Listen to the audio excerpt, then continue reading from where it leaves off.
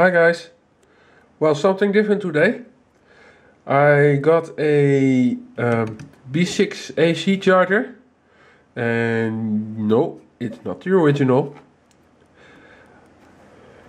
I just knew that when I got it, but I should know because of the price. But it does charge, as you can see here. LiPo charge. I got an 18650 battery. Well, if I start it, and it works. It's almost full, the battery, about 400 milliamps charging. But that's not all. If I stop this, and the other function I want to use it for is the discharge function, but it doesn't work. It doesn't work at all.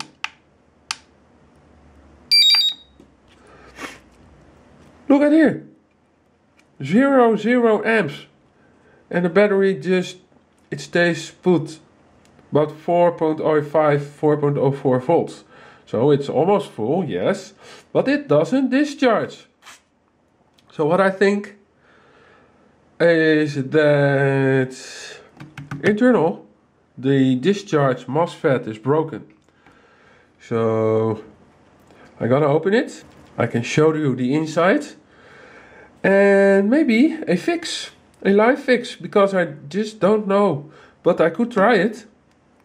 And recently I saw a video on, I thought it was EEV blog, about a charger like this, and it has a big MOSFET transistor for discharge, so maybe that's the problem. Let's have a look. Well, here it is. This is the inside. Oh, that's my lamp.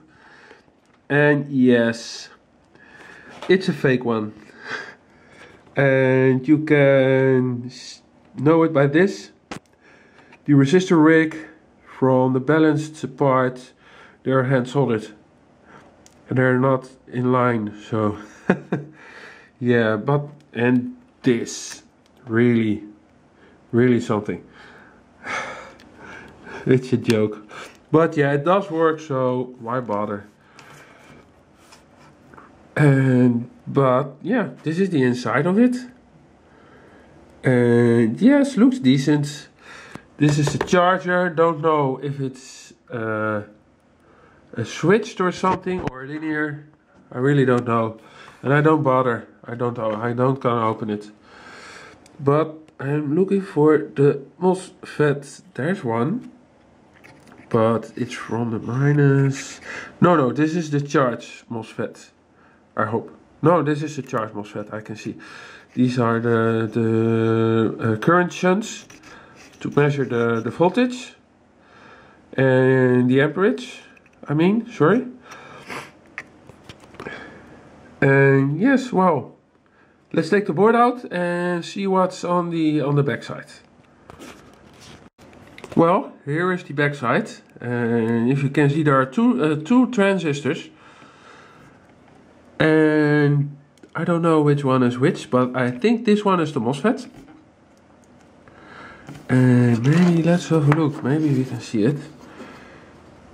This one, oh there, is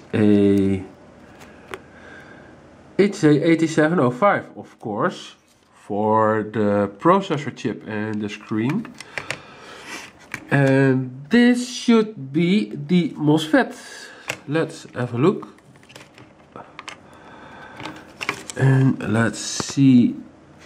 It's a, that's hard. Ah, there it is. An IRFZ 44N. And yes, it's about 35 amp MOSFET. And I don't have 35 amps MOSFETs, but I do have good ones. It's a, what is it? CRF 510. They have the same pin configuration, so it should be no problem. Let's solder it in and let's have a look. Well, there they are. And let's measure this one. This is the old one. Yeah, I broke a leg of it, but yes. And let's see. Oh yes, it's shorted out. Yeah, 80 ohms. 80 ohms. Between the gate and source, gate and drain. And the other way, it's the same. Yeah, it's shorted out. Well, there's the problem, of course. No mention about that. Well, let's see the difference on the other MOSFET. So that's the new one. And my tripod.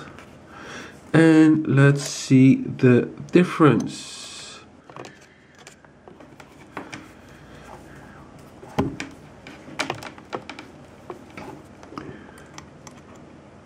Yes, there it is. 3 mega ohms.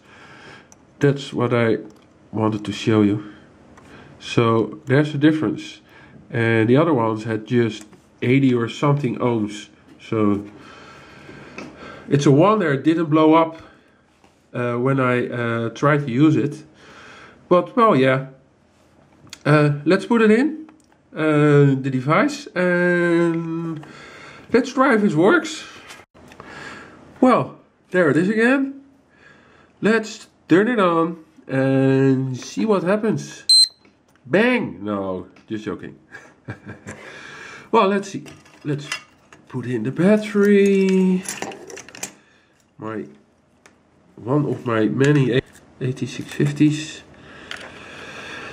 LiPo charge. Yeah, let's see if it still works. Yes, 1.5 amps.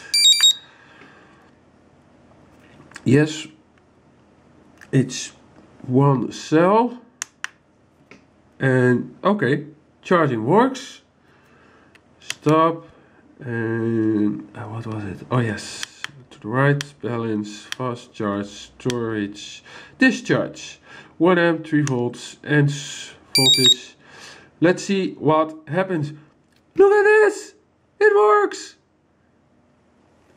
Yes, I fixed it. I'm good. I know it. Nice, nice, nice. So I was about to ask for a refund, but I don't think it's necessary. It works, it works, it works. Alright, well, let's close it up and use it. Well, there you have it. It still works, of course. Storage, discharge, start, yes, 1 amp. Look at that, going up, for 600 milliamps, 700 milliamps, 800, and 1 amp discharge. Stop, because I was charging. Start. Oh, wrong button. Yeah, it's a neat charger. You can charge a lot of batteries with it. Lithium polymer, lithium ions, nickel metal hybrid batteries, nickel cadmium, and lead batteries. So yes, also car batteries. Takes a lot of time, but it works. So I will have a lot of fun with this one. Even it's not a real one, but it should work okay. Just don't leave it alone when charging. Otherwise you could have fire in your house and you don't want that. Well, thanks for watching. If you have any questions or you want to discuss it, you can do it in the comments below. Please subscribe for more videos. I have some more projects to show you. And maybe, I think it's next week, I have something interesting. Thanks for watching and see you next time. Bye.